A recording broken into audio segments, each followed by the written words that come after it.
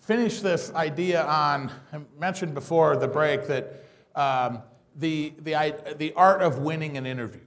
Very often in any life, by the way, I have students that say, I took your class and then I went to a job interview and I thought I was more engaging and I was better and I think I got the job because I knew how to conduct an interview.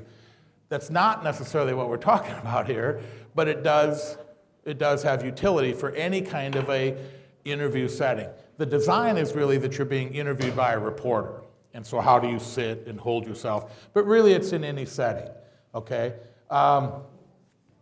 The idea of knowing logistics of an interview before you go into it. Too often what happens in politics, and I'll bet it happens to a lot of elected officials you know, is that someone will call the office. Newspaper, TV station calls the office and says, I want to interview the councilman, I want to interview the governor. And too often what happens is they say, oh, what's it on? Well, I want to talk about transportation. Okay, come on. Come on over, or we'll come down to the studio. And they don't do the homework to find out how to make the setting the best setting it possibly can for the candidate. So normally you want to, at the outset of an interview as a candidate, I want to find out who's doing the interview.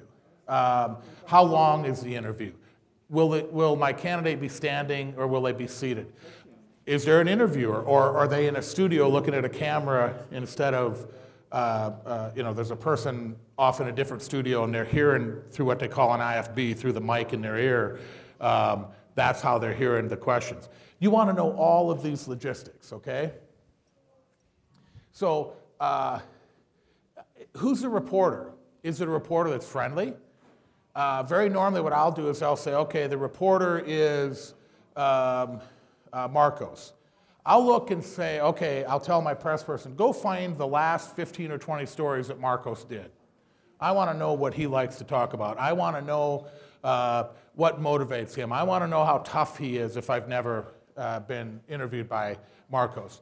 And it allows for residual benefits. One, I get a flavor for who he is. He's tough. He's going to try to nail you. He repeats the question 4 times. So you answer the same way 4 times. Don't you leave your message. Or it might be, oh, he likes to talk about the environment. Invariably, he asked an environmental question. Okay. Or maybe he did a great interview with Ricardo, the next president of Brazil. I want to be able to say, oh, by the way, Marcos, I saw that interview with Ricardo. Man, that was great. Why? I want to puff him up. I want to show him that I respect him. I watch his stuff. Any little hint, any little thing that'll give you an advantage to win the interview. Remember, we said this morning, anytime you go into a communication setting, you want to leave as a winner.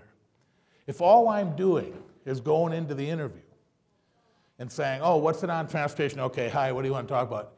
I'm doing a disservice. Every interview I have for a candidate, every interview we set up, we do a practice interview.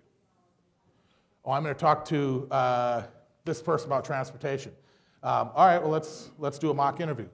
Policy person, give me some questions on transportation. We're going to do an interview. We're going to see what you know. How are you going to answer it if they ask this? We see that Marcos asks this same question every time about the environment. You better have a good answer for that one, right? The idea is just a little bit of homework is going to help you win. Too often in campaigns or in settings, we go into interviews and we don't get logistics. We don't find out the background, okay? It'll help you win the interview. Again, so you know the history of the medium. Is it a friendly newspaper? Is it a friendly radio station? Is it a friendly TV station? Are they hostile? Do they do fluff pieces? Do they do profiles? Or do they do hard-hitting news? Very different setting for the candidate or for the interviewee in that setting. How long is the interview? A 30-second interview? Much different than a 10-minute interview. Okay? In 30 seconds, I better get my message in. I better repeat my message in 30 seconds. If my message is Barack Obama, it's change you can believe in. Well, Senator Obama, tell us about the campaign. Well, our campaign's about change. We think that America's on the wrong track, and we don't think we trust our government, so our campaign's about change you can believe in.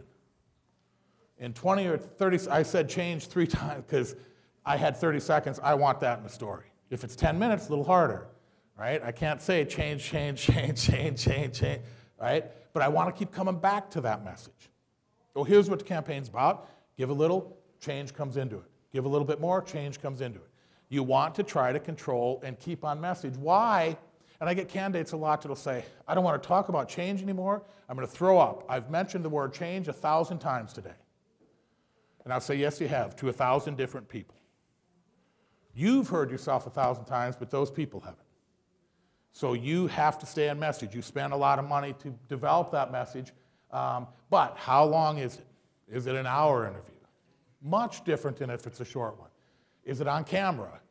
Is it live or is it taped? Okay, taped, a little better, less pressure. Sometimes I can control a taped one. We can stop. Oh, wait a minute, let's start over. I've had candidates do that. When it's live, you can't, oh, I said that. No, I didn't want to say that. Let's start over. It's already out there, okay? So you want to know all this stuff ahead of time. Will you have the questions? Do Brazilian press ever give candidates questions ahead of time? Sometimes? Yeah, normally in places they will. If you don't ask, they probably won't. So normally it's a routine for my press secretaries. Oh, by the way, what are you going to talk about? Oh, it's transportation. Do you have specific questions? Because, you know, I'd like to prepare the candidate. He'll give you a better interview if he has a good sense of what you want. Oh yeah, here's the 5 questions I'm going to ask. That is a gold mine. Now I have the 5 exact questions. Now we can really practice them and make sure you're given the absolute best answer, okay? If it's on camera, what's the setting? Is it studio? Am I in the studio? Am I in location somewhere? Is it in an office? What's the best place to do an interview? Studio, location, or office? Anybody know? It's an easy one.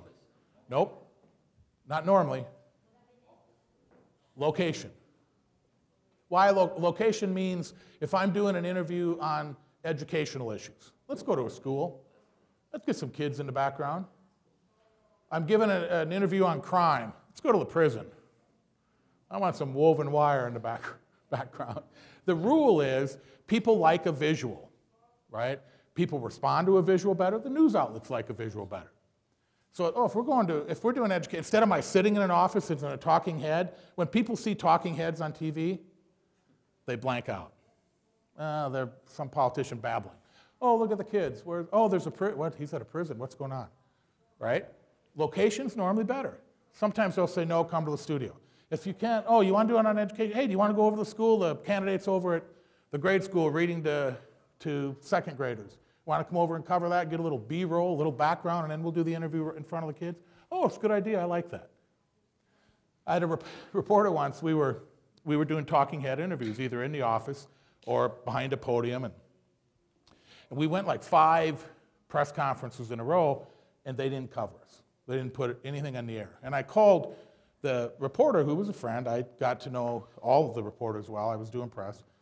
And I said, by the way, are you mad at me? I said, we've done, no, I'm not mad. What do you mean? Well, we've done 5 press conferences in a row, and you didn't put one of them on TV. And she said, well, I'll be honest with you. She said, I'm so sick of your guy doing talking head crap. She said, stand every time you're in front of the flag, at a podium. She said, the public hates that. And I said, so what do you want us to do? She said, go to a location. You did one the other day on police issues. Why don't you go to a cop station or stand with cops somewhere or get in front of a cop car? I said, it's just the visual is important. So I said, are you telling me if I give you a visual every time, you'll put it in the air? She said, well, I don't know about every time. I said, no, if I do a visual every time you put it in the air. She said, well, we'll put most of them on. We never did another interview that was in a studio. We always went to location, and invariably we got it in the news. Simple little rule, but it'll mean a lot. It'll mean a lot. Okay. Can the interviewer vary from arranged questions? Yeah, I'm going to ask you these 5 things, and all of a sudden they sneak up on you. Oh, by the way, Steve, yeah, I know I said these 5 education questions. Did you ever do drugs? That wasn't in the script, right? Normally that can happen, and you're going to have to answer it, God knows if it's live. But normally the relationship that your office will have with reporters is that if that happened to me, it'd allow me to come to that reporter and say, you SOB, you bad person. You told me it was these 5 questions. I look like a fool to my boss. I trusted you. If you wanted to ask about drugs, ask about it, but tell me. Don't screw me like that. You want me to be honest with you, I am honest with you. Don't pull a stunt like that. I've done that many times in my career. Surprisingly, not that often. I've dealt with literally hundreds and hundreds and hundreds of reporters, and I've probably done that a dozen times. But I've probably dealt with reporters thousands of times. So it's not often, but you have that license. Wait a minute, we have a relationship. I'd tell you if my candidate wasn't going to answer something, what are you sneaking up a question like that? Don't do that. At least have the courtesy to tell me. Will you be sitting or standing? We're going to come to that in a minute. I'll show you how you should sit and how you should stand for an interview.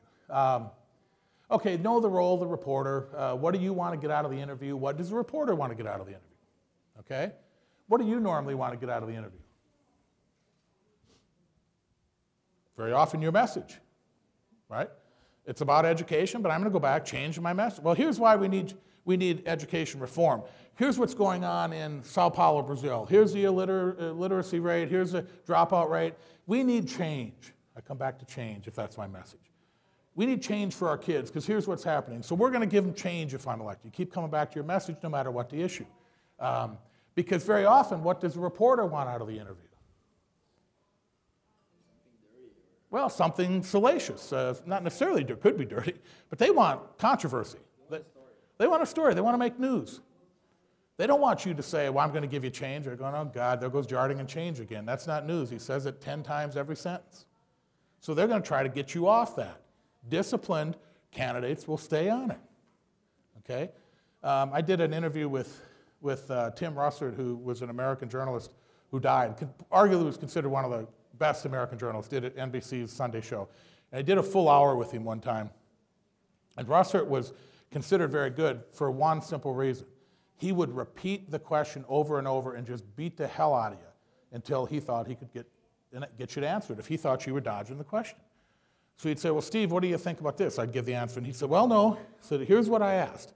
What do you think about Barack Obama's Obamacare legislation? Will it work? Is it too costly? Well, here's the problem, Tim. There's 125 million Americans that have pre-existing conditions. They're going to get covered under that. There's 50 million Americans out of 310 don't have any insurance. Another 50 million. No, Steve, it's not what I asked. I said, do you think Obamacare is too costly? Well, Tim, here's what's going on in health. I said, how much is it going to cost and is it too costly? You're not answering the question. And that's the way Tim would do it. And there's techniques you use in order to stay on message. Too often, what do we end up doing? We take the bait. Oh, well, yes, Obamacare is too expensive. Oh, I just made news. I don't want to say that if I'm a Democrat and I get myself in trouble with the president and with potentially my constituents. There was a moment in the interview where I said for the fourth time, here's my position, Tim. He said, no, that's not the question. I said, Tim, I'm giving you an answer. You don't like the answer, but that's my answer. I respect that you don't like it, but that's my answer. And then it dropped and we went on. The point is, sometimes good reporters are going to hammer you and hammer you and hammer you. Where campaigns get in trouble is when they think, okay, damn it, you asked it 4 times. All right, here's the answer. Obamacare is going to cost us a lot of money. Why would they do that? I just destroyed my campaign potentially. The more disciplined you are, the more capacity to say, you have an agenda, so do they. I get their agenda. I respect their agenda. Doesn't mean I have to buy into it. I can't tell you how many candidates will say, oh, I'm doing an interview with so-and-so on transportation policy. Now, transportation, we don't want to talk about that, right? It's going to cost $1 trillion and we don't have it and you don't want to raise taxes to get it. Yeah, but he said he wants the interview to be on transportation. Okay, but just because they want it doesn't mean that's what you answer. Well, what are you going to do about transportation? Well, here's the problem with transportation. In our budget, we don't allocate, there's too much corruption. We don't allocate resources properly. There's too much corruption. Here's what's happening, and contractors get whatever it is. No, but what are you going to do about transportation? I'm telling you, we have to close these loopholes where all this money's going, then we'll have resources. I'm not answering the question, but the public thinks I'm answering the question. I'm not asking you to be disingenuous. I'm asking you to be smart. Reporters oftentimes are going to take you down a road you don't want to be on. And I can't, look at how many times in the last 2 days we've talked about this one moment can kill a campaign. What we're trying to give you is another instance where a little bit of training can save your butt. You can run the most perfect campaign for 699 days out of 700. And the one day I go, all right, Obamacare is going to cost us $1 trillion, we're going to go broke. Whoops. For 669 days, you were a rock star. One day, you lost it, and you lost the campaign. So this idea to be disciplined and having this kind of training to stay on message is hugely important. Okay. Again, sometimes your interests will converge. The reporter wants what you want. Yeah. You have Mike? Às vezes existe o inusitado, né? No Brasil, eu não sei se nos Estados Unidos tem, mas aqui a gente tem uma mídia que ela é sátira. Ela fica fazendo sátira sobre os problemas políticos, sobre os candidatos, e eles são chatos e são bons. O que se faz? Se enfrenta essa mídia ou corre dessa mídia? Essa seria uma dúvida que eu tenho. It's a great question. And by the way, yes, we do in America. Unfortunately, to me, we don't have enough of it. I love satirical media. I used to write a satire column for a newspaper. I don't think we do enough of it, but it's dangerous. It's like we're going to get into speeches here in a little bit, the humor myth. I can't tell you how many candidates will come to me and say, Steve, put some jokes in my speech. Make me funny. Say, no, you're dull. You ain't funny. I could put the best jokes in and you ain't going to be funny, buddy, because you're just not. What's a similar type of thing? Should I go on a satirical show? This is normally the rule. If you go on and can't be self-effacing, can't laugh at yourself, if you go on and don't understand they are going to try to beat you to death, then don't go on. Because the flip side is if you can go on and kind of be funny and self-effacing, people love that stuff. Love it. I wrote a book, a political book in 2006, and I did Russert Show. That's what his show was about, was this book. And before the Russert Show, it was the 1,300th best-selling book in America. After his show, it went to the 42nd best-selling book. Russert had a big audience. When we left the studio, he said, thanks for the interview, this was great. He said, by the way, this will help your book sales. I said, oh, good, thank you. And he said, oh, but I don't say that arrogantly. He said, you get on Comedy Central, Jon Stewart, he said, you will go to the top of the charts. Because people love satire. They love that humor. But going on Jon Stewart would have been dangerous because these guys make a living making fun of people. And so if you're not the type of personality, or if you would get mad when they were making fun of you, it's probably not a good show.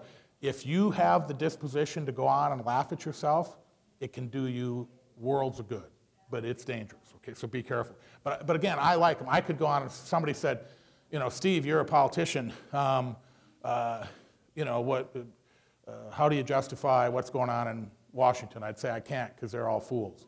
If I can't say that and they all laugh with me, if I have to go, well, no, wait a minute, you shouldn't be picking on politicians. We're doing public service. We're doing what God intended, you know, stop it. You just blew it and you made a fool of yourself, okay?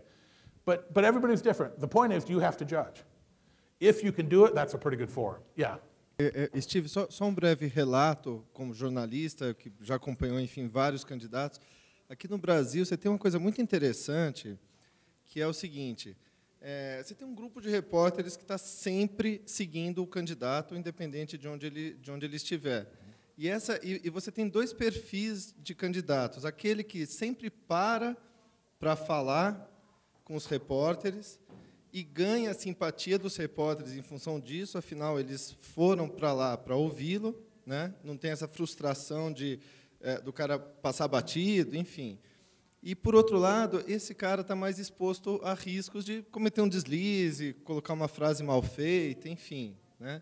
E você tem também o candidato, ou, enfim, personagem pública que não fala, que tem, por definição, por política, só falar em coletiva de imprensa ou em ocasiões mais formais, e que tem uma certa antipatia por parte dos jornalistas, esses jornalistas que estão acompanhando ele no dia a dia, pela frustração relacionada ao fato de não conseguir falar com o candidato. Yeah, it's a fine line. A lot of times elected officials are treated differently than candidates. Ronald Reagan, when he was president, famously would have an issue of the day. I don't know if you remember this. But if his issue of the day was crime, that I'm fighting crime, Mr. President, what about education? He'd say, we're talking about crime today. Next question. Mr. President, what about Iran-Contra? Did you set up Ollie North? We're just talking about crime today. Next question. And reporters finally go, well, damn it, I better ask a crime question or else I'm not going to have a story for tomorrow. And they hated it. But he got away with it because he was an incumbent. If you were a candidate and tried that, they would eat you alive. You better answer my questions or you'll never be the incumbent. What are you doing about this? So there's no question there's a different standard between elected officials and challengers or candidates. I would offer this caution. Sometimes as the challenger, it's one thing to be candid and the press loves you. Sometimes candor can hurt you though. Yeah, he gives a good interview. But the interview's so good you scare the public. He's always saying things kind of out there, right? It may be honest. I think the simple rule is you always try to come back to your message. What are you doing about it? I'll answer a question about education. Here's what's going on in education. We know we got a problem here. Here's our literacy rate. Here's the dropout rate. But that's why I'm talking about change. We've got to change the system. We have to change the way we allocate funds. I can still come back to message and be credible.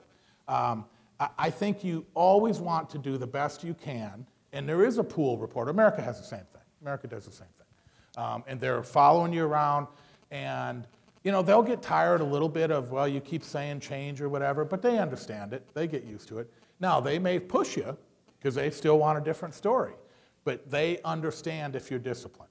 They're probably more mad at the incumbent who's arrogant and I'm the senator or the governor or the whatever, I can tell you what I want, because you're probably more accessible than the governor or the senator or the president. So the simple rule is you still stick to your guns. Don't ever let a reporter dictate what your story is or you're probably going to get in trouble. Okay? That's the simplest advice, and it's pretty universal anywhere you go. Yeah?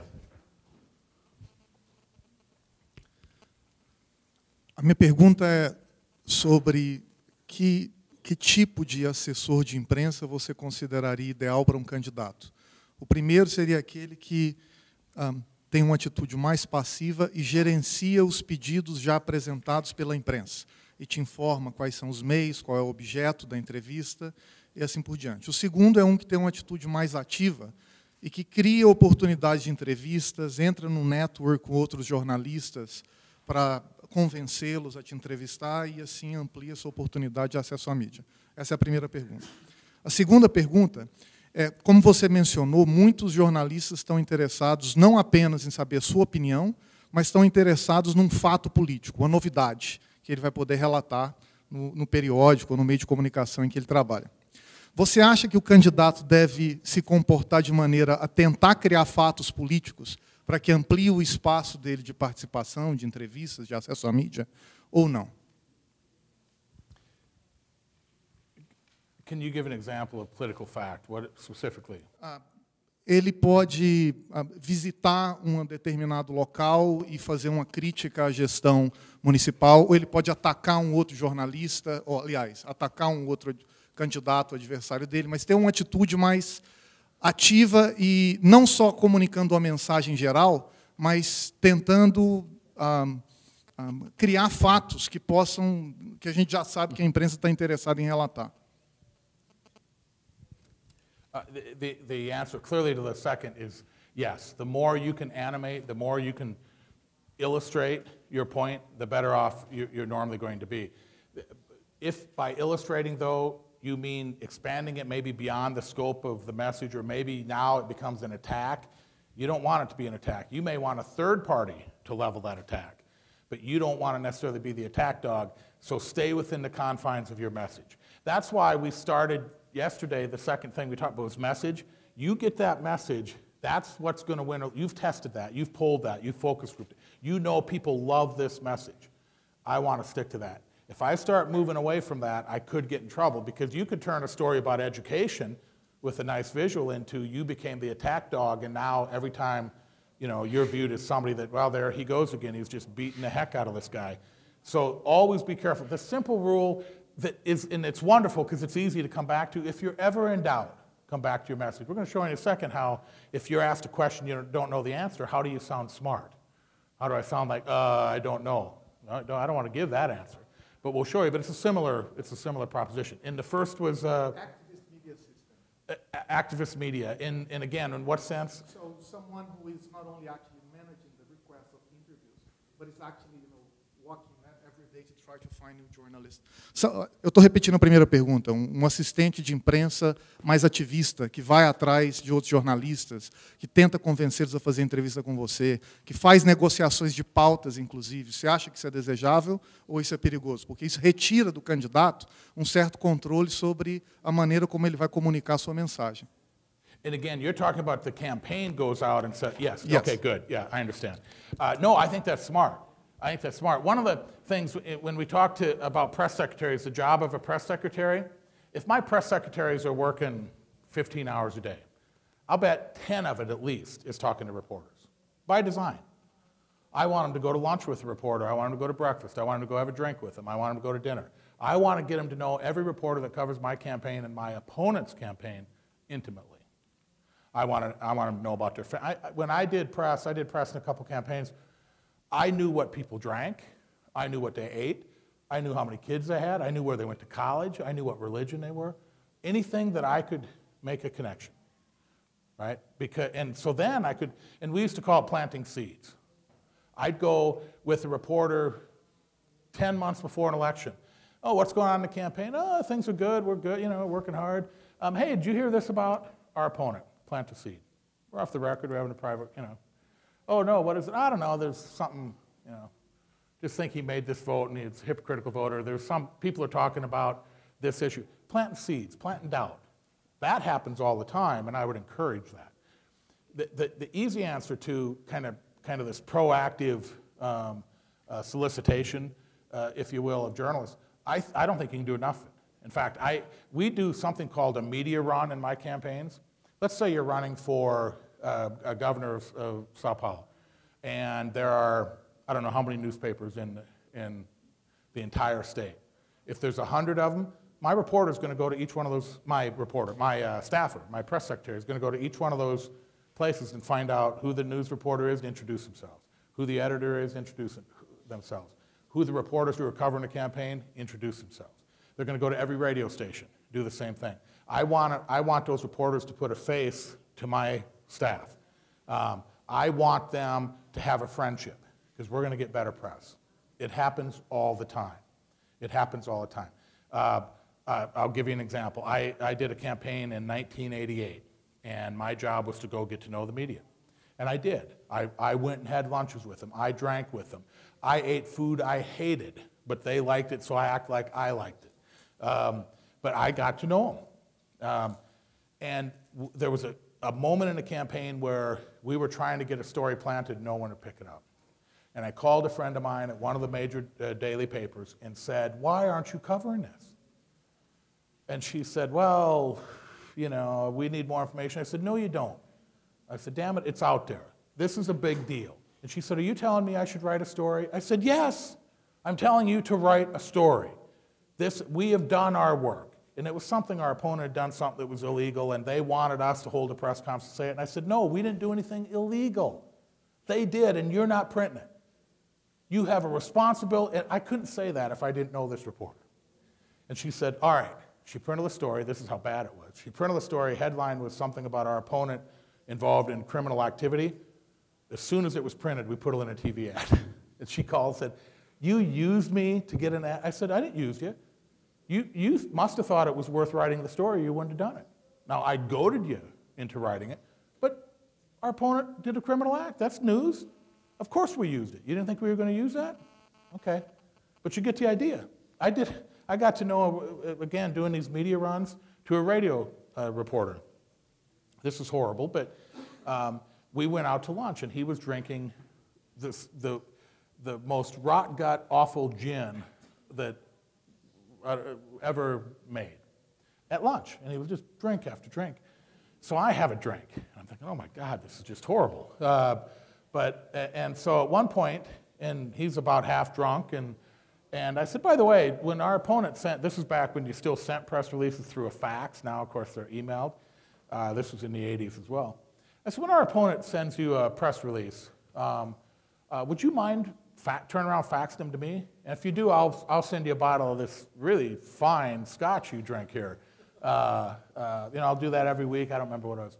He said, yeah, I'll do that. You don't have to send me any scotch. I said, no, I'll send you some scotch. It's $3 a bottle. You make it in the basement, I don't know, it was horrible. We got our opponents' press releases back then now, because this was their fax, and so they don't show up till the next day. We got them before they were ever in the newspaper. So we could respond to her attacks before they were technically even leveled. That's what I'm talking about. I mean, the point of all this is, yes, you want to get to know the media. You want to be proactive. You want to talk about stories. If my press office staff isn't going out to reporters and schmoozing them and trying to get them to write stories, we got a problem, okay? So it's a big deal. Okay, let's see. Steve, yeah. Posso, só entrando, eu tenho uma certa dúvida quanto essa provocação com a imprensa para ter a sua imagem, né, para passar a sua mensagem. Um assessor de imprensa, ele se baseia através de release, através desse contato com os jornalistas, mas muitas vezes é intimidado pelo seu opositor, a não fazer publicações.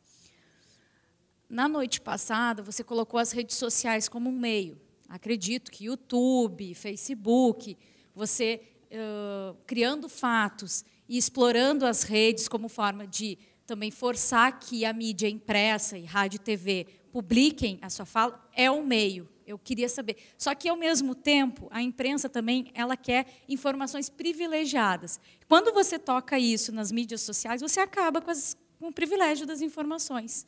Então, qual que é o meio adequado do candidato que não tem o poder econômico da eleição, né, para manter a sua visibilidade nas mídias? Seria a utilização somente das mídias sociais? Eu queria esse questionamento. Yeah, here's the danger. And this happens a lot, where someone will say, give me an exclusive. You give me a story about when you're announcing. Give me the story and I'll put it in the front page, but I want an exclusive. What happens to all the other members of the media when I give them an exclusive? They get upset. And so it's a slippery slope to be on. You may want to give it to everybody. Now, but what about social media? Social media has taken on a life of its own. Social media finds things out, right? I mean, there are people that are bloggers that hear gossip just as fast as a reporter does. Now, as a campaign, I know that maybe I don't want to give it to a reporter. I want it to come through social media. If it shows up in social media, I can say, these guys have their own sources. I might have been one of them, but maybe that's the avenue I want to. I mean, Barack Obama announced his presidential campaign through social media. I'm sure every network in America said, you give me, I want your announcement first, and we'll put you at top of the news. We'll put you on 60 Minutes on CBS. We'll put you. It was like, if I do one, I'm going to upset all of them. So he leaked it out to social media by design, wasn't an accident, and did it that way. The point, though, about social media is driving mainstream news. Don't think that it isn't. Every reporter I know in America looks at all the political blogs because they don't want to get scooped. And so you put something out in social media, it's out there. It's going to get picked up by the mainstream press almost assuredly. That's a big plus for a campaign. And I'll give you an example. I used this yesterday, this Macaca, the senator that we got on tapes calling a kid of color, an Indian American, oh, you Macaca, you, and he said, welcome to America. We couldn't get mainstream media to pick it up. They thought we doctored it. We put it on YouTube. Mainstream media, all of them. Next day, it was all over America. So it's another vehicle to me. Mainstream media doesn't necessarily like the social media, but they're real. They're out there. They do have sources. I can't tell you how many people will call me in a blogger and say, I got this, and a reporter didn't call me. The blogger knew it before the reporters did. So it's another vehicle to use, and I would use it. The key, though, is you want these guys to be your friends. You want to be credible with the media. So I tell them all the time, here's the deal, guys. I'll never lie to you. I won't screw you. I won't always give you what you want, but I won't lie to you. I will if you say, Steve, what's your candidate saying this? I may say, I'm not going to go down that road. We're not going to get into that. But I'm not going to say, oh, no, we're fine, or we didn't do that when we did.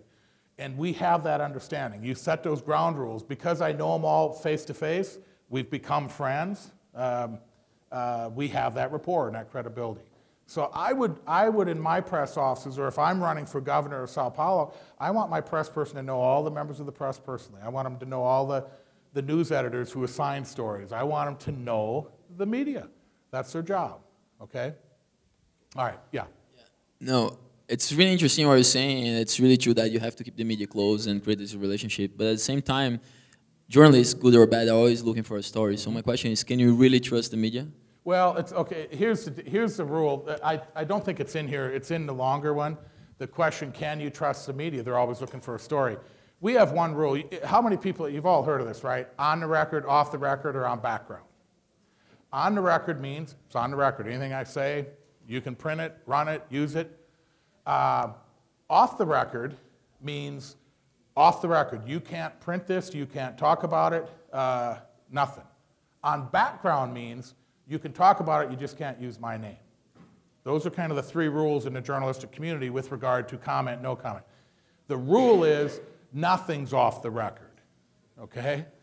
Nothing's off the record. Because here's what happens. I say, well, is this off the record? Yes.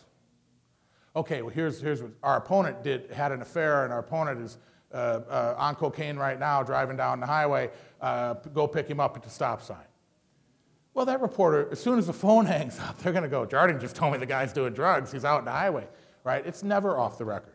Now, the flip side is what happens. I'll tell somebody it's off the record knowing that it's going to go on the record because I want it to go on the record. I just don't want it to come from me. I've done that to reporters. They'll say, Jardine, can you tell me this? And I'll say, no, because if you say it's off the record or you say a Democratic consultant told me, I'm the only one that knows, so everybody will know it's me. So you have to find some other source, and invariably they'll say, you know, a source from this area so it looks like it's not me to protect me.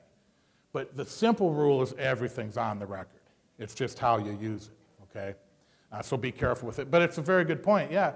Journalists want stories, I get it. I mean, I'm okay with that. But that doesn't mean I have to play into it. Doesn't mean I have to give them the story. I don't want to make news unless it's the news I want to make. Yeah. Professor, rapidamente, só a título de curiosidade, em relação ao que a Gisele perguntou, aqui no Brasil, uma estratégia muito utilizada pelos assessores de imprensa, tanto em campanha quanto nos governos, em relação a essa questão de exclusividade, é você passar uma parte da notícia para os colunistas.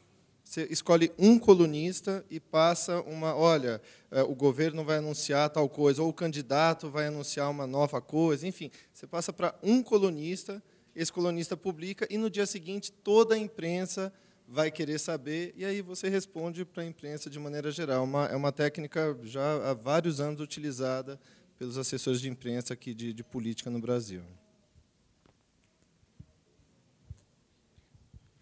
I kind of like it. You're kind of getting a two-day story out of one. I think it's innovative and smart. I'm going to steal it and use it in other places now. I've never done that, but I like the idea. It's a great idea. Give a little bit of news and come back and give a little bit more, and now all of a sudden I turn a one-day story into a three-day story. Okay, I think it's smart. I'm okay with that. Journalists may not like it. Oh, come on, give me more. Give me more. What do you know, there's more than this, right? Well, no, it's all we're talking about. Okay. All right. Taking control of the interview. We talked about this. How do you handle your message? The simple rule is, and we do this before every interview, I ask the candidate, what headline do you want in the paper tomorrow? Whatever headline you want, that's what you should be talking about. If I want the headline to be Jardine tough on crime, I better give an interview that suggests I'm tough on crime, right? And I better talk about crime, not 15 other things, or the journalist has 15 things to choose from for that headline. Discipline on message is going to win campaigns. If you're not disciplined and you answer every question a reporter asks, you're going to lose the campaign. You're not going to have a consistent message. You're going to be all over the map. I know it sounds like we're orchestrating, and it sounds like we're trying to control the message extensively. It's only because we are, okay? I want you to be disciplined. The more undisciplined you are, the more you're going to get in trouble. It goes back to your point. Reporters want to make news. It's not news if I stay on message. They want me to say, okay, Obama's healthcare thing is bad. It's going to cost money. Whoops. I don't want to go down that road, whether I believe it or not. Okay.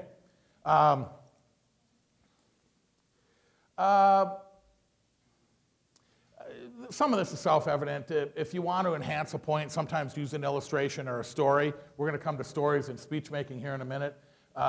Everything you say should restate and reinforce your message. It's what I was talking about earlier. Oh, what about crime? Well, here's what we're doing on crime. We don't have enough resources because the budget's out of whack, and my message is about the government wastes money. So I come back to that. That's the reason we can't deal with crime. What about education? Well, education needs cash. Why don't we have cash? The government's corrupt. They're stealing the money. You know, it all comes back to message. It doesn't matter what the question is. Reporters may fight you on it, but they're not your audience, folks. Your audience is the people listening to it. And if every time you open your mouth, you're saying something that suggests a new message and it's not consistent, if Barack Obama didn't use the word change every time he did an interview, 10 times in that interview, he never would have been the candidate who when you asked Americans, give me one word about Barack Obama, by the end of that campaign, 9 out of 10 voting Americans would say he's about change. That showed you he won the message wars. Right? Think of that. How would you describe Obama? Well, he's that guy that said he'd give us change. Yep, that's it. Bingo, you win, Obama.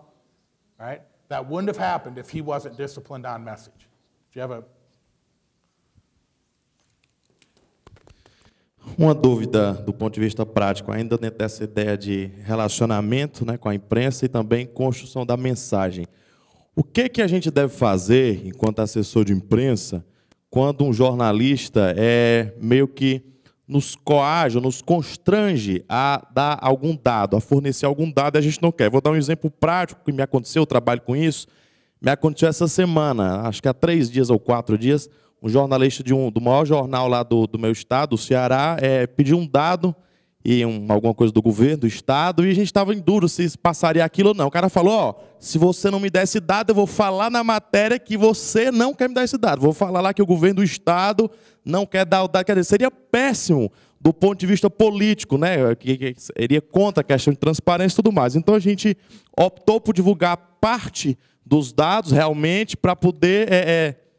queria saber o que a gente deve fazer, né? Então ele meio que constrangeu, falou claramente que ia dizer no corpo da matéria que o governo se recusou a fornecer aqueles dados, a gente avaliou que não era conveniente, e aí optamos por divulgar a parte deles. Mas em outras situações, então foi tratado tranquilo, enfim. Mas em outras situações, como a gente deve agir no caso? Aceitar o desgaste de sair uma coisa dessa ou teria alguma outra forma de conduzir isso? Yeah, no, it's a great question, and it's a tough one, and I would argue you have to take it case by case. You have to say, who's the news organization? Are they friendly or are they not? If they're friendly, you might say, listen, you're blackmailing us, really? That's what you do? That's how you want to get news? Come on, we're not going to, you want to print it, print it. Could have been one option. You chose to leak something out. It sounds like it worked for you. But you don't know, every situation is different. What if they're hostile? A lot of times, if they're hostile, what might you do? They're not a friendly press. And they say, if you don't tell me this, we're going to run with this story. What might you do? They're hostile. They don't like you. Everybody knows they don't like you. You might tell them to go to hell. Run the story. You run it, I'm going to deny it. Everybody knows you hate me. Everybody knows you're biased. Everybody knows you rip me every day. So, oh, you're threatening me? Oh, I'm going to rip you? Oh, welcome to a new day. You want a relationship with me? Let's start talking. But I don't have relationships with blackmailers. I don't like it. I mean, sometimes I've been that tough with press. Sometimes you have to. And I deal with hostile press all the time. But sometimes, now if they're friendly, I'm not going to have that attitude. I'm going to say, really? That's what you guys have become? Come on, I'm going to talk to your publisher. Is that what you're doing? Does your editor condone this? You guys actually think blackmail is what's going to get you what you want? We've been good to you. We give you stories. We don't, that kind of thing. Every situation is different. It happens. You have to deal with it, and you make a decision. Sometimes, and in fact, it's in one of the classes I teach. There's a book on Attack the Messenger. In America, and not just in America, but certainly in America in the last generation, so it's become very formidable to attack the messenger.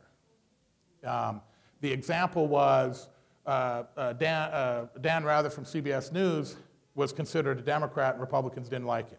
So George H.W. Bush goes on and does an interview with Dan Rather so that he could say, Dan Rather, you're biased, you're liberal, you're horrible, and he walked off the stage. Did it on purpose. So he could look tough to the media. Ooh, did you see H.W. Bush? He told Dan Rather where to go, and the conservatives loved it. He knew Dan Rather wasn't going to give him a good story, so he thought, I'll burn the bridge, I don't care.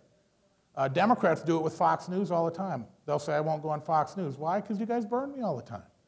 Republicans very often don't go on MSNBC in America. Why? Because MSNBC's reporters are very liberal. Okay? But it really is case by case. So it sounds like you handled it pretty well, but there's no hard, fast rule. It's who are they? You know, what's our relationship? What do we want our relationship to be moving forward? Okay, let me get to this. You can see some of these. This one I want to come to, and then I'm going to show you the proper stance and for seating and standing. What if you don't know an answer? Somebody asks you a question. Steve, what do you think about X? How do you respond to that?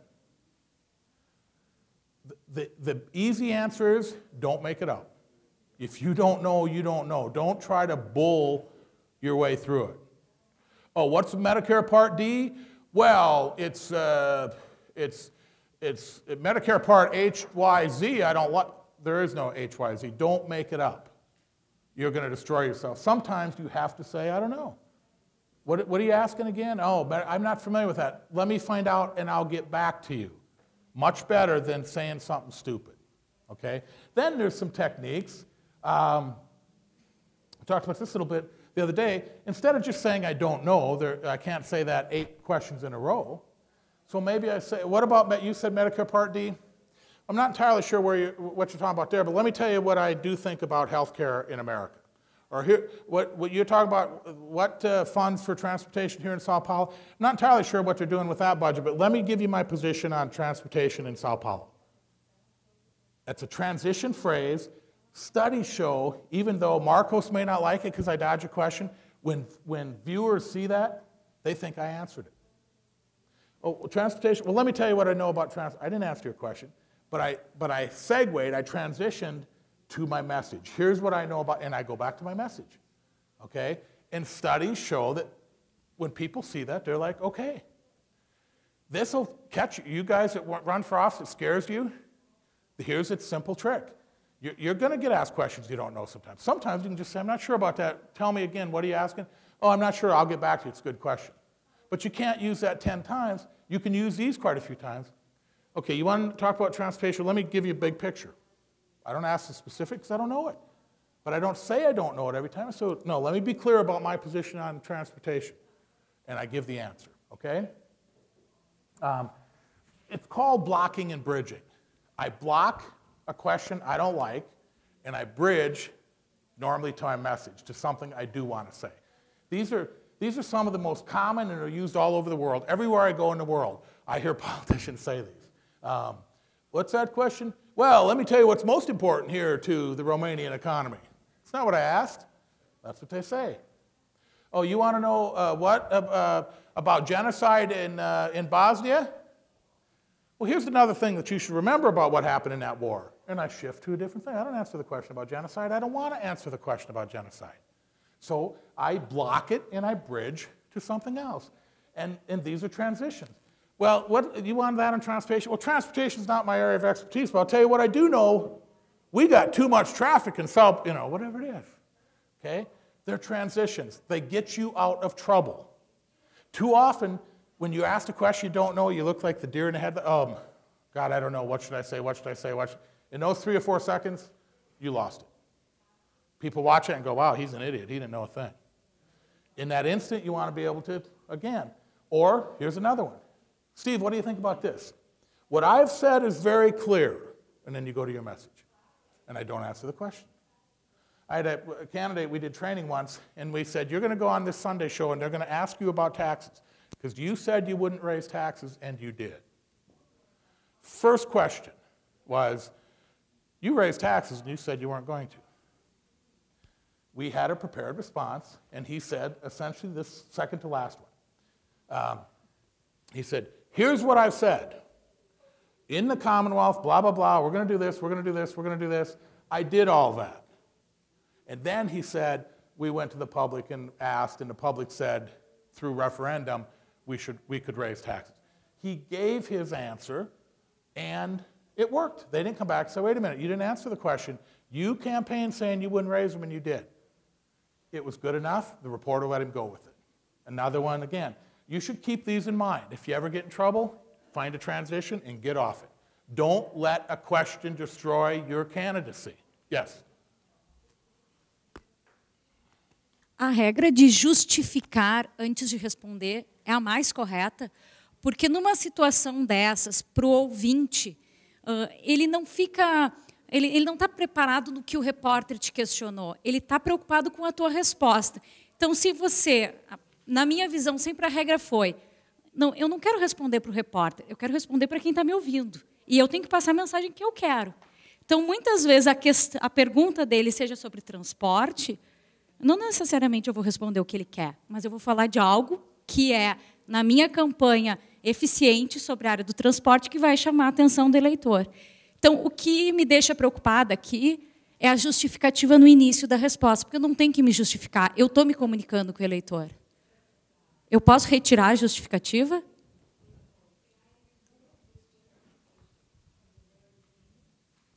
Well, yes, I think so, depending on the situation. Because, again, you have to be steely focused on this message. I don't want to get in trouble with a question that I either can't or don't want to answer. I don't want to answer whether Barack Obama's health care plan is going to cost money if I think it's going to cost money and the American public doesn't want it. So, no, I think you have license to go to your message. All these techniques do is so you don't look like you're, and I've lost it. So the idea that in a moment's notice, and we literally will have candidates memorize some of those. Well, here's what I have said, or let me be clear, those kind of things. Because that also buys them a second to segue to their message. But the bottom line is, I think you're okay. I think just you go to that message, because studies show when you show clips of candidates saying this or elected officials, oh, you asked about transportation? Let me be real clear about my record on transportation. And I tell you my record on transportation, I ignore the question. When you show voters that, they all think I answered the question. Literally, it's virtually 100% think, yeah, that was a good answer. No, it wasn't. I avoided the question. But I didn't get in trouble, okay? Flagging is a segue. That's in your notes. Let's come to this, the interview. Who wants to be interviewed? You want to be interviewed? Come on, pull a chair up.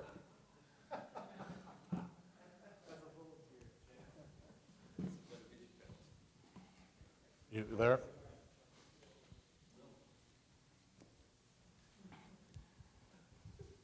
No. I'm closed. I'm closed, he said. Testing. No, was that like that? Hi. Okay. How do you sit for an interview? Okay. How was he sitting to start? He even did this, right? And then you said, oops, I'm closed. You were closed. Don't do that. Never have your butt forward when you're doing a seated interview. What happens to your shoulders? It's like, yeah, baby, I'm sitting in my living room. Nope, I'm doing an interview. Not sitting in my living room. The simple rule is either you sit with your butt in the center of the chair, lean slightly forward, or the easiest rule is butt goes to the back of the chair. When my butt's at the back, it naturally leans my shoulders forward, and I can't slump. I couldn't slump here if I tried. My butt's too far back. Here I can slump here. But when I got my butt to the back, it lifts my shoulders. Lean slightly forward. What do you do with your feet? His feet are here now. Is that the way to have it? No. Feet come here. There you go, one ahead of the other, just like that. Because again, you don't want anything that relaxes you. You want to be, okay, right here. Keep the shoulders up. That's the position. Yeah, and slightly forward, not back, not too far forward, but just slightly forward. Okay, what do you do with your hands? Okay, he's got a handheld mic, so in this case, he would have to use that mic, but let's say you have a lavalier. Up here? Yeah. Oh, we're coming up here. Yeah. All right, have a chair.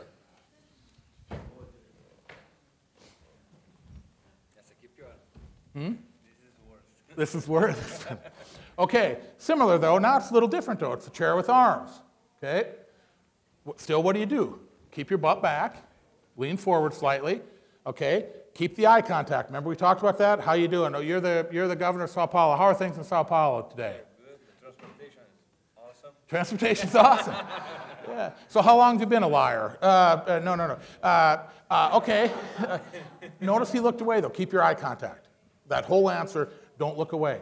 When the audience sees that, they're like, and we talked about it this morning. Oh, transportation, you looked away. They're going to say, I think he's lying. Transportation bothers you. So again, butt back, so the posture now, shoulders up, hands normally in your lap. Don't put them on the arm, that relaxes you. Normally you keep them in your lap. It's easier to gesture that way. Let me tell you about transportation here in Sao Paulo, right here. And remember we talked about the TV box? I'm not flailing out here. It's right here, real natural, okay? Don't keep them down here, don't keep them here. If you have arms on a chair, it's just like a podium. It can become a crutch. I'm nervous, so I grab this, and I don't gesture, right? So keep it relaxed, keep it right here. Another thing, normally I would say, can I move my chair? If I were you. You want to look me in the eye without having to turn sideways. So shift your chair a little bit. Normally they'll allow you to do it. All right, so now my butt's back, my feet 1 foot ahead of the other, hands in lap. Tell me about the transportation. What are you doing to solve the transportation problem in Sao Paulo today? No, that's the wrong answer. Okay. So apparently you're doing nothing, Governor. Clear about this transportation. Yeah. Okay. And keep continuing. Yes, make up an answer. You should do some real new. Melhor. Posso falar em português, então?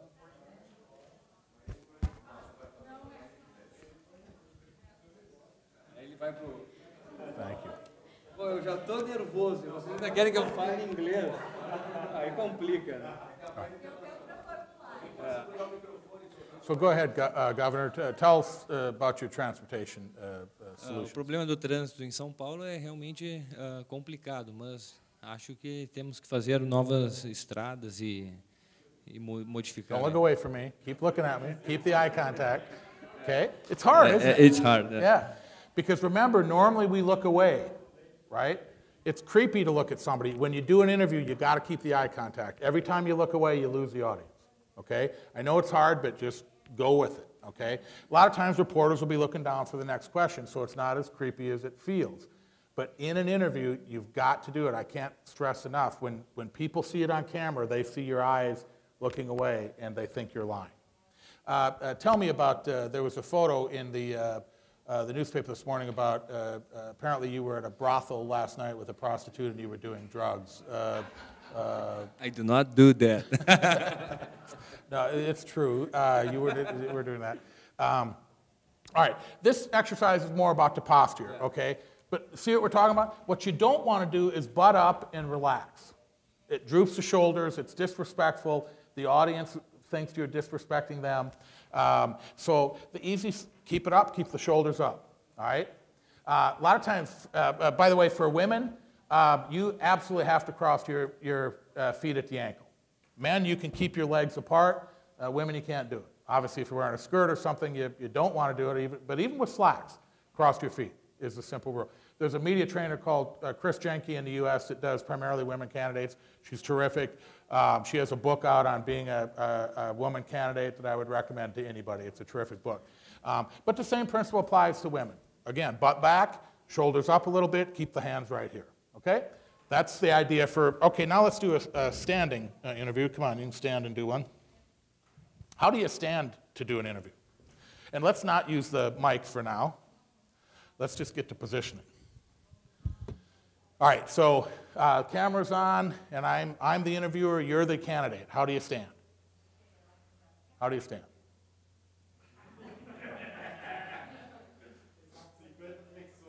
That's right. He's obviously in shape, and he's going to reach across and punch me in the face here in any minute. Okay, first of all, nope, 1 foot ahead of the other, exactly. Not here, not here. It's a little imposing, so a little bit here. Feet fairly close together, one slightly ahead of the other, okay? What about his hands? His hands are here. He's a strong guy. I don't want to be here if I'm a muscular guy. I'm not, he is. Okay, what should he do with his hands? Right here, exactly. You can clasp them this way, but keep them right in front of you. Easy to retrieve. Well, here's what we're doing about transportation. It's a problem, but we've been working right here. Keep the hands right here. A little bit forward, not too much, and again, watch the space, but you don't want to be back. So leaning forward a little bit, 1 foot ahead of the other, very relaxed, okay? But hands here, all right? Always keep the eye contact. Don't look away, all right? Simple rules. It's amazing how many times you'll see candidates do interviews and they're doing this or they're this. Nope, it looks bad on camera. And by the way, again, every one of these has been tested repeatedly, and people, okay, if I'm relaxed, I'm here, hands here. Never hands in pockets, never here. Don't put hands down here. They're harder to retrieve here. Keep them at your waist. Right here, right here. Okay? All right, thank you. Nice job. All right, again, those are simple rules, but you're going to do a ton of interviews. I've had students say, okay, and I'm doing an interview for a job. Same principle applies. Pull your chair up, my butt's back, I'm leaning forward. Hi, it's good to be here. I smile, I make eye contact. I'm asking, God, how long you been here with Microsoft? It's a great company. Oh, I see a picture of your kids. Oh, you got 2 kids, man, they're beautiful, right? You're making a conversation. Well, too often we do a job interview. Yes, I've been at the company a year. I really want this job. What are you doing? I wouldn't hire you. It's like, wow, what's the matter? Lighten up, right? It should be conversational. And we do media training for employees for job interviews, and the same principles apply. Sit up straight, be alert, be warm, be friendly, smile a lot. One of the things we didn't get to between questions, what should you do? What happens a lot of times, and they call it a cutaway. So we're doing an interview, and while I'm asking the question, they come to you, right? The camera comes on you. You're not answering yet, but it's called a cutaway. And one thing you shouldn't do is too much of this, right? I do too much of that when I do interviews. I catch myself. And so you got to kind of keep the head still, maybe a bob a little bit, okay? All right? Not, So you don't do that. But you're always on camera. So, oh, I'm off camera. I don't relax. I have to stay. Keep the eye contact. Keep the hands. Whatever it is. You're always on camera, okay? And it happens a lot in cutaways, where you'll see people looking down, they're looking at their watch, or they're playing. Yeah, and you look silly. When the camera's on, you should figure you're on camera, okay? And so you'll do that. Same thing if you're seated, the same principle. But the idea is that you do relax. The one thing you should do, not bob your head. What else should you do when the interviewer is asking the question and the camera might be on you? What should you be doing? Yeah. Well, paying attention. Don't go, don't roll your eyes. But what should you be doing? Very often.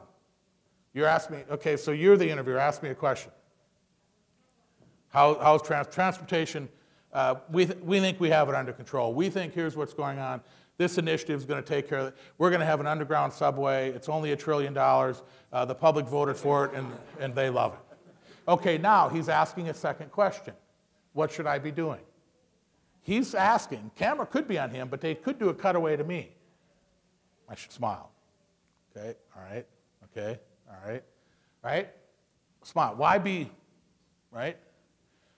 So always, anytime you have an opportunity to be warm, it's like when you give a speech. At the end of a speech, how many of you say, and so it was great to be here, good night, and you walk away? Why do you hear politicians go, thank you, God bless Brazil, God bless Sao Paulo? Why do they do that? Why do they do that? Because they really want God to bless Sao Paulo or Brazil? They might, but that's not why they do it. Because at the end of a speech, just like the beginning, Good evening. Thanks for coming out. It's great to be here. Terrific crowd. It's a Saturday night. I know you could be a million places, but you're here. Thank you very much. I want you to see my smile, my eye contact. Same thing. Thank you. God bless Brazil. What happened? The smile comes back. The eye contact. Thank you. It's great to be here. God bless Sao Paulo. God bless Brazil. I want you to look at my smile. That's the last thing I want you to see. I don't really care for God to bless anybody. Okay, that's what I'm really saying, right? I'm leaving a last impression, right? Too often, how many times have we seen it? A guy says, and that's why we're fighting tonight for Brazil. Thank you and good night. And they walk away. No, don't do that. Thank you, yes. I'm friendly, I'm likable, right? That's why you hear it, and you hear it all the time, politicians. Thank you. I don't necessarily like this. Sometimes, politicians will do, some of that's okay, but you're just showing energy. You're showing this smile and your likability again. Okay, any questions on those simple little techniques? That's all, literally, 1 foot ahead of the other, keep your hands in front, keep the shoulders back, lean slightly, that's it. Standing interview, that's what you do. Oh, when the camera's off, nod a little bit, smile. Those are the media training rules. They're that simple. Don't vary from them. When you're seated, 1 foot ahead of the other, butt back, shoulders up, same thing, hands in your lap, and I use them. Simple rules. Amazing how many of you, when you do interviews, I've done interviews where guys literally had their legs spread and they're sitting like this. Don't do that, right? You're not in your living room. You're not by the pool or whatever, wherever you spread your legs like that. You're in an interview. It's professional. None of those are hard. Do them every time, okay? All right, any questions on any of that? All right, yes. Uma outra dúvida. E com relação, você falou agora há pouco sobre a questão do posicionamento. E aí eu quero saber com relação à questão do olhar para a câmera. Qual o modo mais adequado para você passar mais segurança? Por exemplo, a TV Globo, que é a TV maior aqui do país, eles têm um direcionamento, quando eles vão orientar o entrevistado, pedem que você não olhe, normalmente, salvo grandes autoridades, governador, ministro, enfim. Mas, normalmente, o entrevistado não deve olhar para a câmera, senão eles nem põem no ar. Normalmente, a regra é essa.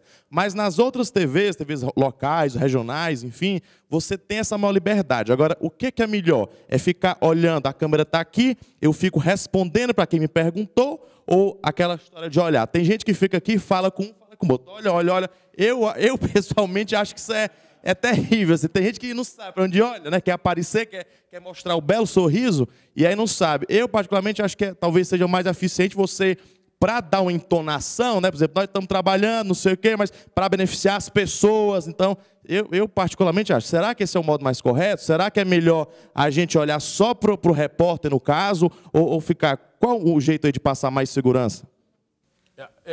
Thank you for asking the question. I would have been remiss had I not remembered to. It's vitally important, and there's one simple rule.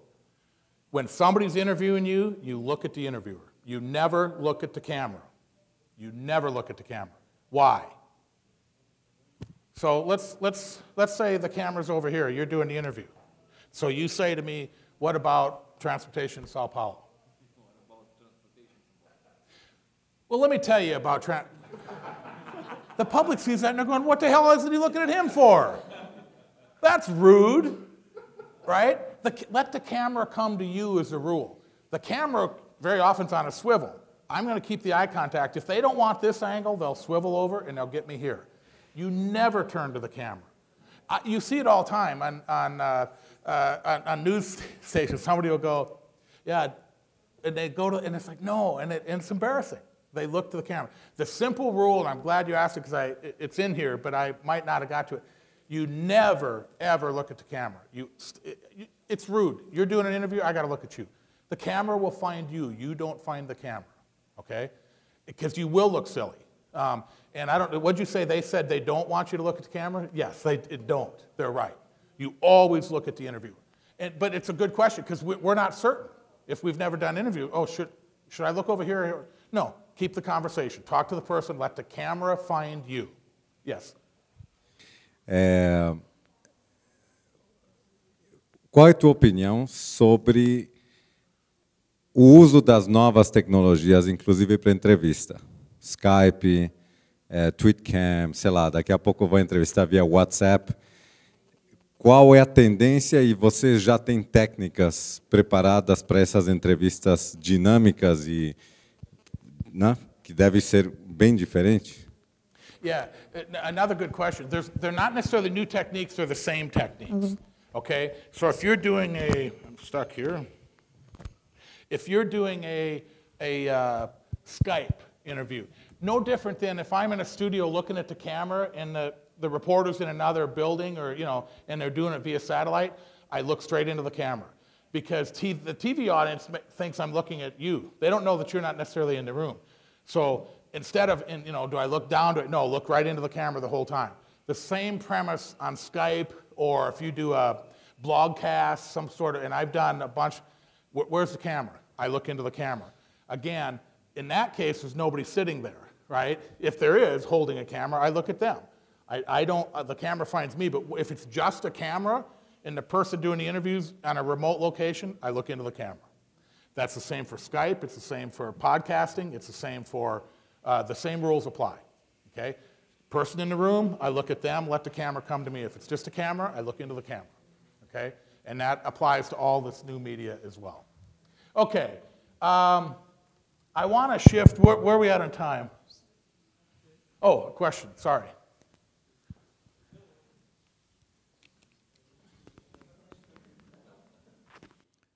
Jorge Luiz, ainda sobre essa questão da entrevista, do comportamento, né, diante de câmeras e do entrevistador, mas assim, e na situação de um debate, né, você vai estar em um auditório, né, tem a plateia, os candidatos, citar um exemplo como eu participei o ano passado, todos nós estávamos sentados, candidatos, né, e a cada tempo destinado a cada candidato, a gente tinha que se comportar, e aí, no meu caso mesmo, teve momentos que eu levantei, né, circulei, mas teve momentos que eu fiquei também sentado, sem ter, dizer assim, uma certa orientação técnica de como se comportar diante disso aí. E, no caso do debate, ter também, ser um debate transmitido por televisão, né, como é esse comportamento de estar olhando para onde, enfim. Yeah, again, a good question. We have a whole section on debates that I don't know that we're going to get to all of it. You'll have it in your notes, though. And like I say, I do debate training. I've done them for presidential candidates. I've done them for years, and I teach it at Harvard. And there are very, very strict kind of guidelines for that. First of all, you determine ahead of time what the rules are. You should always do that. You asked, can I stand? Should I stand? I don't know. You should find that out. What if everybody's seated? There was a famous debate in the U.S. where Bill Clinton debated George H.W. Bush. And the question was on poverty. And George W. Bush, they were on stools. And he got off the stool and kind of came toward the questioner, and it was a question on, do you understand what it's like to be poor, Mr. President? And Bush kind of, what are you saying? I don't know. And he fumbled the question. And then he kind of got standoffish. This was the one where he famously looked at his watch first, like, I don't want to be here. And then he went and kind of sat back down, and he never really answered. You could see Clinton just salivating because he couldn't wait. So Clinton, and it was a young African-American woman who asked it, Clinton gets off his stool, he walks right up to her, and he says, are you telling me you? And he was right there, and he said, I'll tell you what poverty means to me. I know, and that's what I was talking about. And he was right, and when that clip was tested in America, it's why Clinton won the election. It was a dead heat race. America said, this guy cares. He went right up, and he was right there, and he said, I fight for you. And that was the difference. So, but the point was, Clinton knew he could leave the stool, or if he didn't, he did it anyway, and nobody protested, and went right into the audience, essentially. Bush did not. He looked standoffish. He looked weak. The first rule is find out what you can do. The next, everybody's different, but normally I like to come into the audience. I like to come to the edge of the stage. Why? Makes you look warmer, more human, right? Oh, I'm back here in the stage, right? And I stay in my chair, or my opponents stay in their chair, but I know I can get up. Let them sit down and act like they don't care. I'm going to come out here. I'm going to come and say, let's talk. I want to get closer to you. But sometimes it'll depend what the camera angles are and all this stuff. So you need to determine the logistics ahead of time. And normally your staff would do that. Okay, it's a debate. Are we all seated? Are we in chairs? Are we behind podiums? Are we on stools? Is there a coffee table? Do we have water? Can we bring props? Is there a cutaway camera? So when I'm done speaking and you're speaking, could another camera come on me? I need to know all those things. And we have we call them Harvard rules, but we have a list of rules for debates that it's probably in the packet already, but you can get those. I'll show you those. And literally go through that checklist. All these things before you debate. And a lot of times what happens, your opponents won't negotiate debate logistics. You'll be the only one doing it. I've done it in America a lot, where I'll say, okay, we need to do this, we need to do that, we want to be seated, we want to be here. And they say, okay, our opponents didn't even ask for anything. I'll give you an easy example. We had a candidate that was about medium height, and we wanted podiums. We wanted him to look more senatorial, look bigger. He'd look bigger behind a podium. Okay? Our opponent was very tall, very big man. My candidate wasn't so big. As it turned out, our podium elevated to the height of our candidate. Our opponent's podium did not, so he was hunched over the whole debate, and it looked horrible. We negotiated the size of those podiums. His campaign didn't think to do that. Simple little thing, he looked horrible. Another one, we had a U.S. flag waving in the wind behind us at an open-air debate. Our opponent didn't negotiate a flag behind his podium, so through the debate, we have a U.S. flag rippling behind our candidate, the image of God bless America, and our opponent's hunched over a stage with no flag behind it. That's what I'm talking about. So take a look at that section on all the things you should negotiate. The simple rule, though, it's kind of like there's nothing off the record. You're always on camera. You're always on camera, okay? So the techniques here, we're not done. This, like I say, this is a section that I teach for a whole semester. And we go through these, and we go through these, and we go through these. Oh, okay, we want to look at the video. But anyway, please take a look at this. This is the idea of media training. All the things we've talked about, practice those techniques. Practice changing up the pauses and the voice. Practice the gestures. As I said this morning, I can think of maybe a half a dozen gestures. That's it. There's not 500 of them. It's to the heart. Maybe it's here. Maybe it's here. There's not a bunch. Open hands like that. There's 4 or 5. But mix them up. Use them. Change that voice up. Show that passion and energy. We're going to talk about speeches, not today. I'll start with that tomorrow, and then I want to get into the field. But the great speechwriters of the world will tell you, tell a story when you give a speech. Why should you tell a story? Because I know the story. I can get animated. I can get emotional about a story. Let me tell you a story about my mom. Oh, it's your mom. Everybody comes in, right? I told you the story about my dad dying. And Mom said, you know, you put your head in the pillow. I can give a speech where I'll give 100 statistics, and I'll be pounding the podium. It's a 30-minute speech, and afterward people line up and say, I love the story about your mom. That's what they remember. Stories are big, okay? We'll talk about that tomorrow. But the idea is you always want to connect. Use these techniques you've been taught. Your opponents aren't going to have these, folks. They're not getting media training. So take these, film yourself, take a look at it. Then go back and say, I didn't mix up each sentence. Every 5 or 6 words, I'm going to try that. I'm going to change my voice. I'm going to come down. I'm going to give a pause. And start working them in. And pretty soon, you're going to be a very good speaker. You just are, like I say, I wish we could have the time to film you at the beginning and film you at the end. You'll be stunned at the progress. Okay, we're going to look at a video.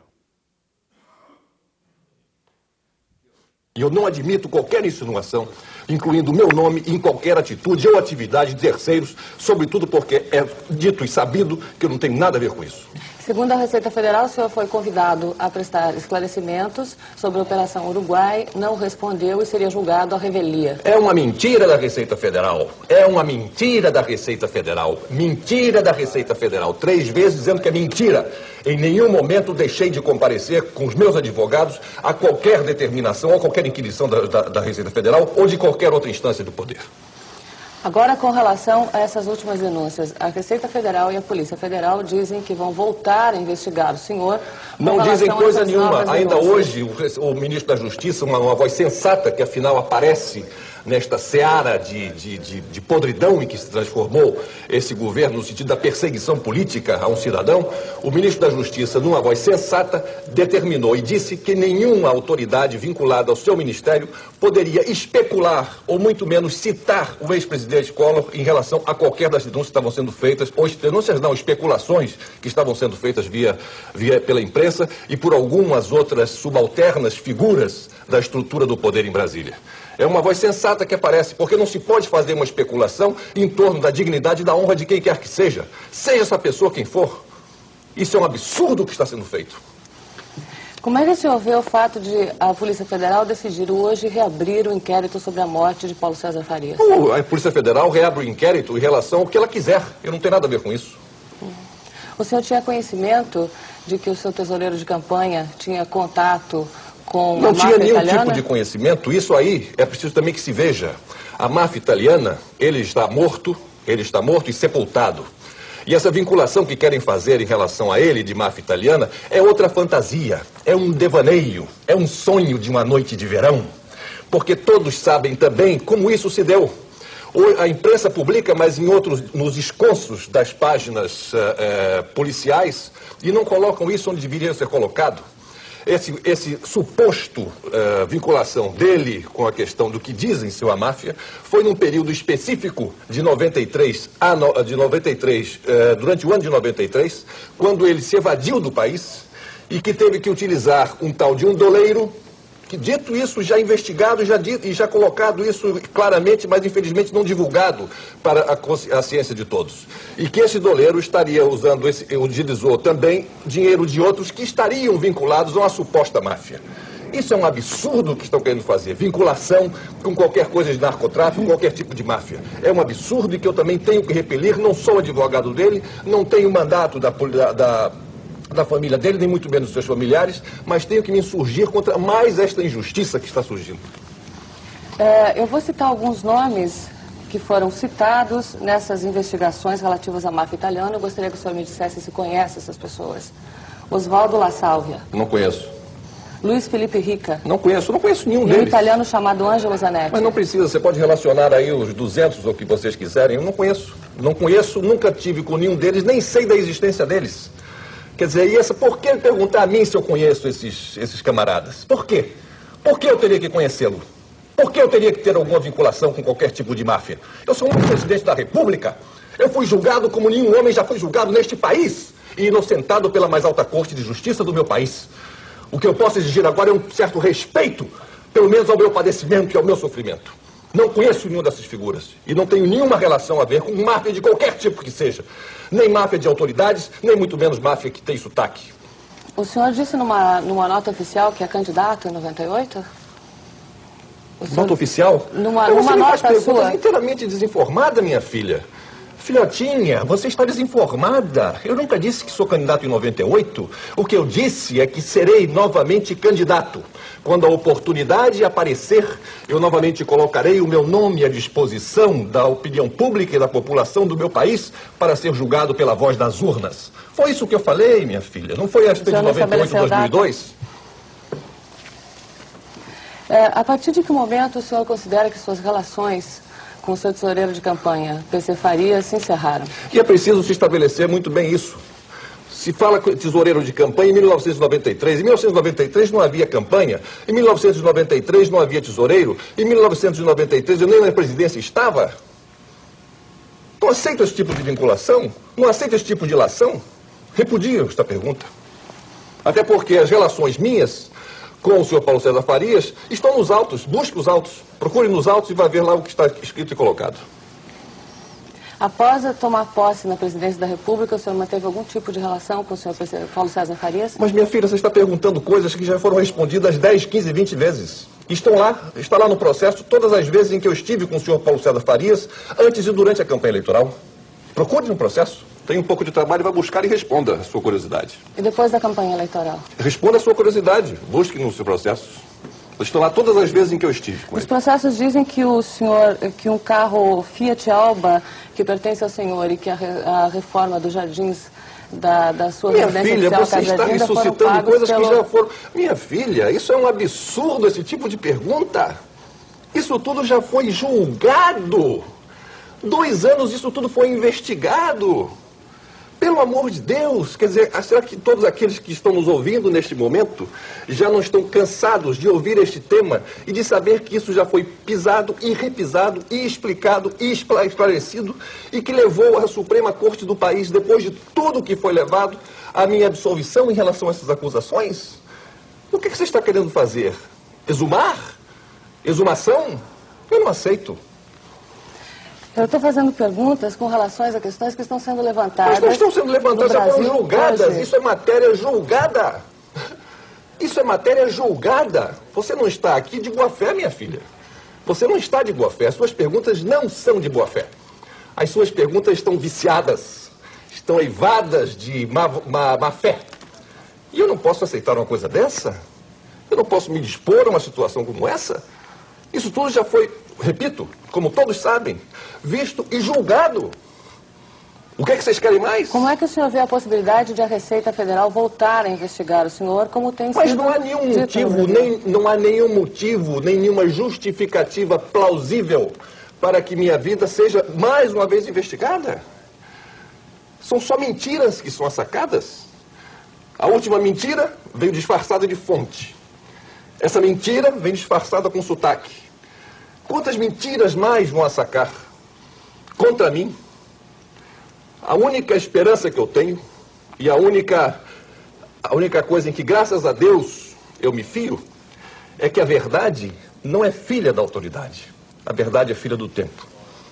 E nada melhor do que o tempo para desmascarar essas mentiras, desarmar estes circos que são armados, como este agora, em relação a esse episódio, que querem envolver o meu nome.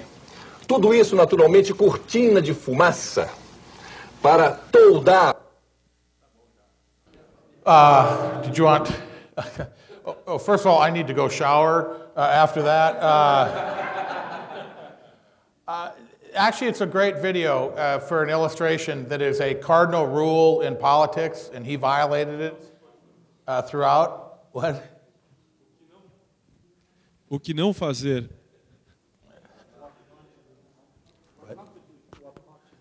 Um exemplo do que não fazer. Of what? Yes, of what not to do. What did he do that you never do in politics? You don't get angry. You get indignant, but you don't get angry. There's a fine line, but it's a big difference. When the public, I mean, this man was, I literally wanted to stand behind you because I thought he was going to come out of the screen and you know, beat me up. Right? Even when he was done, he'd sit back, you know? It's like, whoa, slow down. Right? Be indignant. Almost belittle the reporter. There you go again. I've answered this. The people of Brazil are tired of it. This has been investigated. Why are you doing this? So I've answered it. Instead, I'll tell you why. Whoa, whoa, whoa. I guarantee if you focus group that, people of Brazil would be afraid of this guy. Right? Anger doesn't work anywhere. You can be, remember the Bill Clinton, I did not have sex? He wasn't angry. He was indignant. Let me be clear. I did not have sex. Indignation is different than anger. This guy was angry. Even when he, I mean, and it went on forever. Right? Maybe initially you're indignant. Let me be really clear. I've answered these questions. A judge ruled there was nothing to them. Then she asked it a second time. I don't know what else I can say. I've answered. Okay, now you come down a notch. He went up a notch. He got angry as the interview went on. And it's hard to look at that and not think, you're almost too angry, buddy. You're almost like you're covering something up here. Always stay in control, which is another rule in politics. Don't get angry. He was out of control. There were moments where he looked at that reporter like, I'm going to reach across the table. Right? The public sees that and says, I don't want my president to be out of control.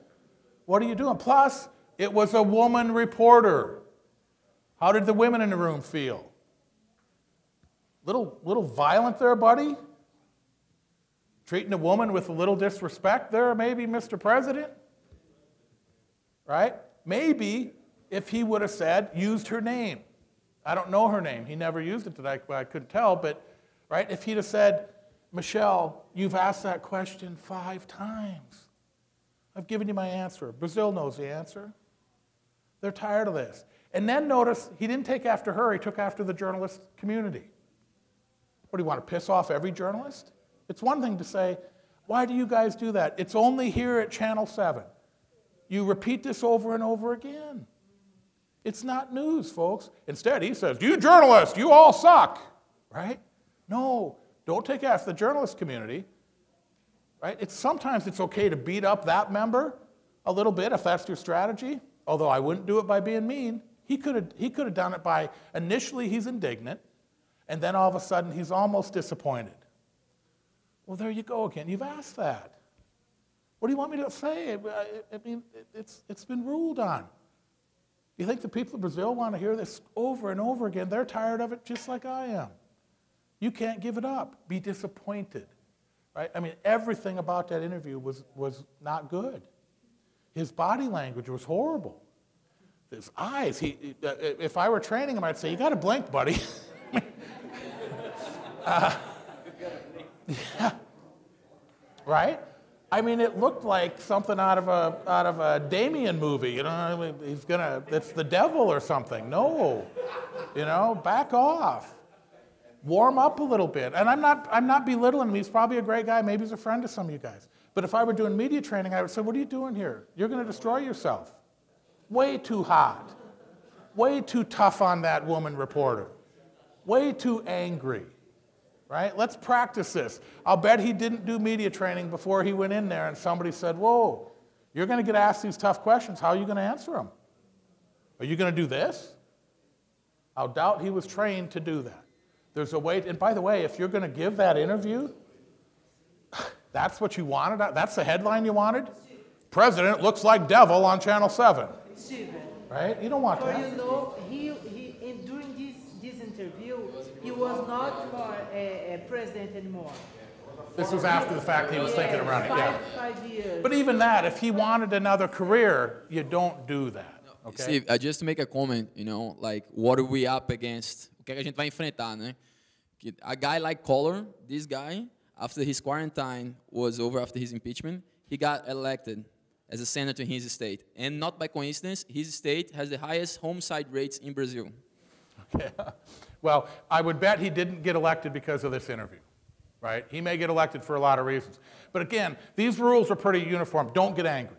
The public virtually anywhere, and it makes sense. We don't want our presidents to be madmen.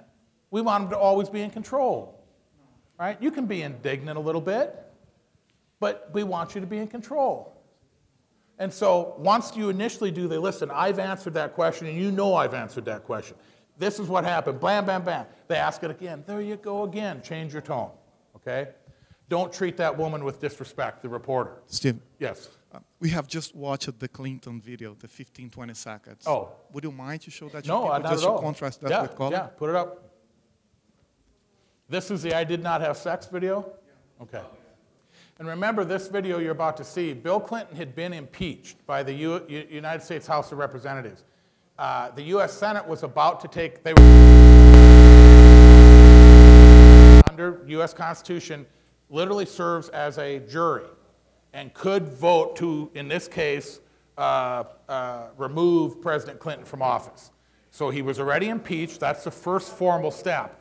So Clinton, knowing that the Senate was debating, should we go? The Senate did not have to. It was their choice. Do we take this up and essentially try the President of the United States? Right? And the charge was that he lied. That he lied under oath in this investigation about whether he had sex with Monica Lewinsky, this intern. So the Senate's debating this, and his staff said, you better go on TV and convince the American public you did not have sex with this woman, because if they think you did, and the Senate decides to go to try this, the odds are pretty good you're going to lose your presidency. They'll probably convict you. So this moment, he had to go. This was, weirdly, by the way, he did this at 1 o'clock in the afternoon, I think it was. Why did he do it at 1 o'clock in the afternoon? Why not do it at 8 o'clock at night after people are off work? Who watches TV at 1 o'clock in the afternoon? Housewives, senior citizens. His staff knew if you can't convince women, you're done, buddy. Right? If the women of America think, I'm not sure he did it, then maybe you survive. If the women say, that SOB, you know, get rid of him. So it was not an accident. He did this in the afternoon when little old ladies that are retired are sitting at home watching in America, which they still do, soap operas. I don't know if they have such a thing in Brazil. And a lot of mothers are home with children. So he did it when he knew that would be the audience.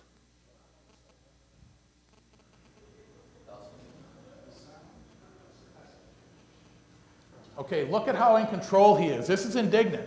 Notice how the former president of Brazil was angry. This is indignation. Big, big difference. Notice the background here, too. Notice the setting behind Clinton. What's the setting remind you of? Huh? Like presidential. I want to be president. Let me get back to work, he'll say at the end of this. Not an accident. Exactly. That's all. I'm at the White House where I'm president. Let me be president. Knock this stuff up. We've had enough of this, America. I didn't do it. Look at his eyes, folks. But I want to say one thing to the American people. I want you to listen to me. I'm going to say this again. I did not have sexual relations with that woman, Miss Lewinsky. I never told anybody to lie, not a single time, never. These allegations are false, and I need to go back to work for the American people. Thank you. What do you think? Much different. Same type of deal. The president, he was ready to lose his job. He was ready to go to trial, and the Senate likely would have convicted him, thrown him out. Instead, he looks, first of all, he looks a little shaken, a little ashen. I don't think that was an accident. I'm tired of this. I'm upset by this, but not angry. And then the eyes. Let me be real clear, and the eyes squint. Notice how the head was tilted down and the eyes were looking a little bit up. And then he does the point. I did not have sexual relations. And first it was, let me tell you one more time. Like, America, this is it. I've told you I've not done it, and they're playing games. I'm trying to be president. See the presidential look behind me? And then it's the squint of the eyes. He looks up. I didn't let me get back to work. And then he walks off and looks sad. And by the way, there was an audience. And what did they do? They applauded. An accident? No. He wanted the American public to think, so people watching at home went, oh, he was applauded. Okay, must not have done. I like to say, we were watching at a restaurant. I thought, oh my God, this is going to be great. Is Clinton going to survive or not? And he did it, and I turned to the person next to me, and I said, maybe he didn't do it. I thought he did it. I thought he was guilty as hell. But wow, that was pretty convincing. Again, was not angry, he was indignant. It's a big, big difference. He saved a presidency, and I would argue that the former president, that he didn't help himself there. So this is what we talk about with media training. This moment saved a presidency, another one may have done it. You're going to have those moments in your career. I want you to win every one. Thank you, Steve.